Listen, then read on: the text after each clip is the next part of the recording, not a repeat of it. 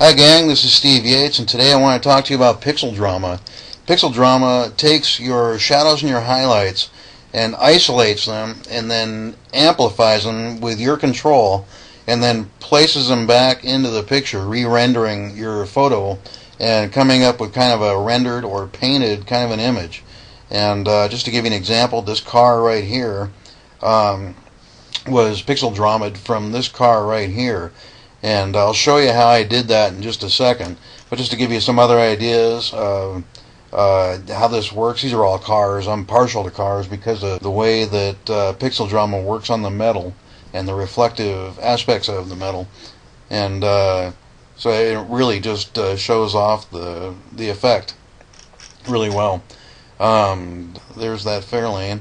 I'll go ahead and go to File, Scripts, and it goes off the edge of the screen here, but Steve's Pixel Drama. And I'm going to go ahead and show you, I'll show you a preset just to give you an idea of where this came from. As you can see, this car here is pretty tame. It's a good looking photo, but it's not dramaed out like Steve's Pixel Drama. And so I'm going to go ahead and do a drama real quick, metal reflector.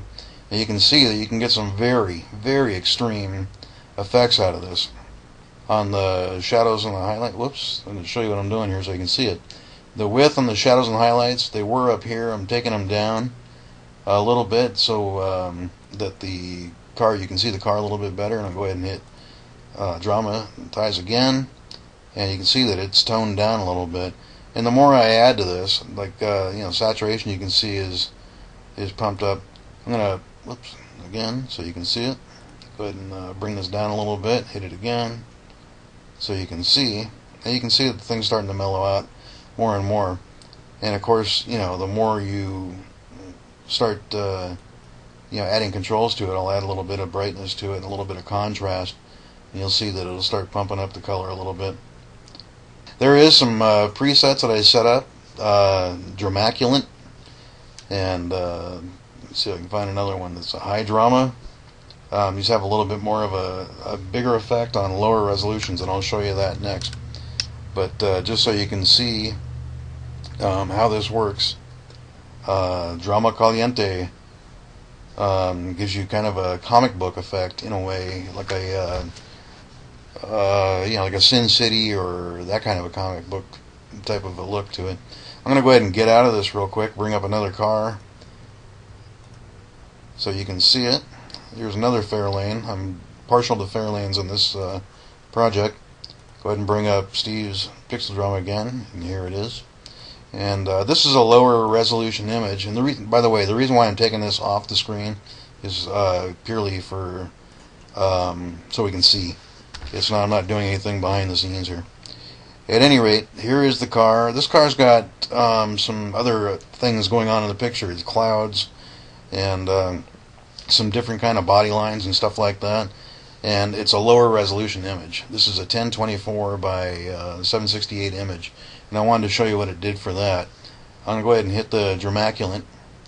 And you can see that it gives kind of a nice HDR, picture, kind of an effect to it. And you can bring that all the way up. Here's that metal reflector again that was made more for the higher resolution images, but you can get a really cool, dramatic kind of an effect with it. Trauma, another one. It's got a lot of effect in it. And these are all presets. I can show you real quick, bringing the thing over on this side, so you can see the actual controls themselves.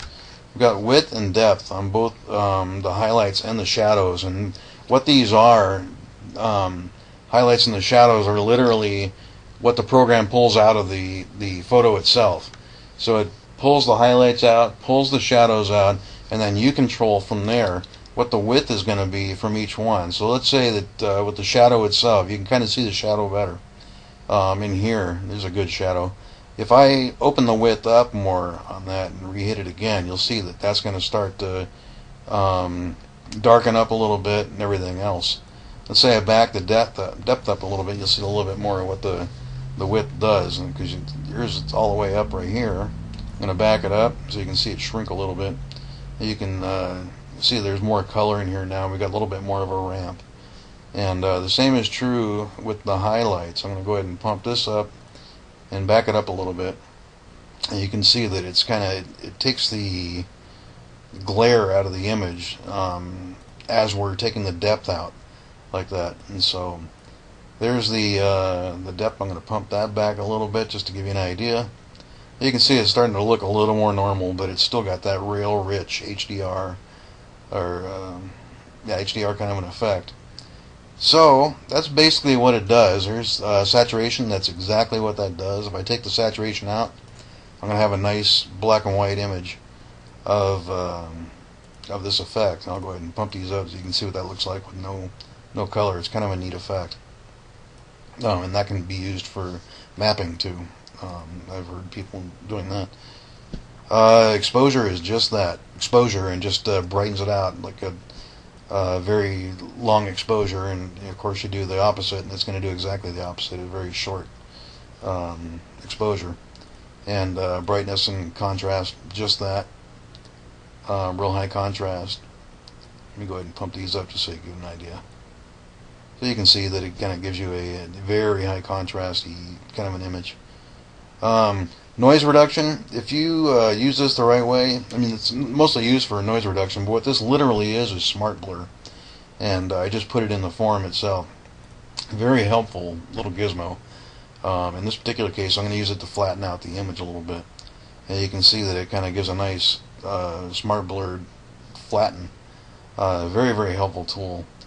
And it's got sharpen, and sharpen is literally it's not the regular sharpen that came with Photoshop. It's a sharpen that I developed, and I'm using that. It does a really, really good job of sharpening, and you can widen out your how sharp it is by using the radius tool, and get some kind of neat effects doing that as well.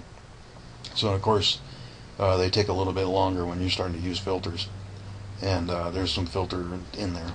So that is Pixel Drama. I hope that you get some good use out of this, and this here is Pixel Drama. I hope you enjoy it. Thanks.